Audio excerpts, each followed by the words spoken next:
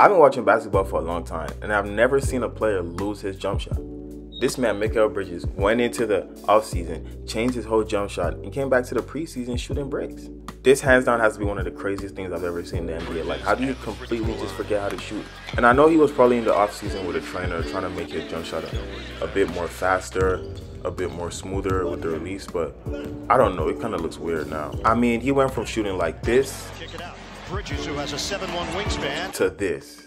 Like, A couple nights ago against the Wizards, he even shot like 0 for 10, and I swear they were all open shots. It was just crazy to see, honestly. I know he's not the best shooter in the world, but he was most definitely a better shooter than that. I mean, he went from having a good-looking jump shot to shooting like Kyle Anderson. All in all, I think he just has to get more used to it, probably get a couple more reps in the NBA season, and I think he should be fine. I mean, I hope he's fine. If not, I don't think the Knicks are going to do anything, because that jump shot just looks crazy with the hitch. I've never seen a jump shot like that before.